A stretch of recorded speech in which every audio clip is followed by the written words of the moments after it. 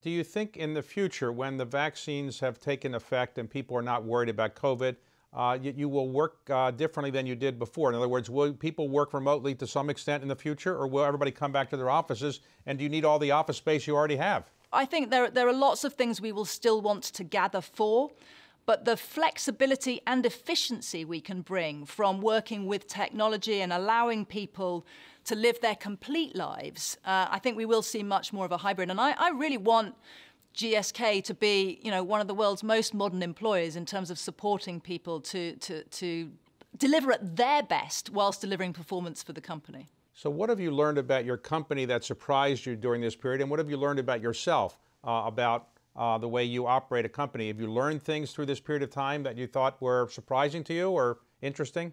We're 100,000 people in 100 countries in a big and complicated multinational. I mean, one of the things I loved most through this year was the removal of hierarchy in so many ways. We're all the same size little square on a Teams call. And the opportunity I've had to connect with our people in a way that I perhaps wouldn't normally do, with a lot less formality, no more CEO entourage, but just listening to what people in our warehouses or running our sites were trying to do.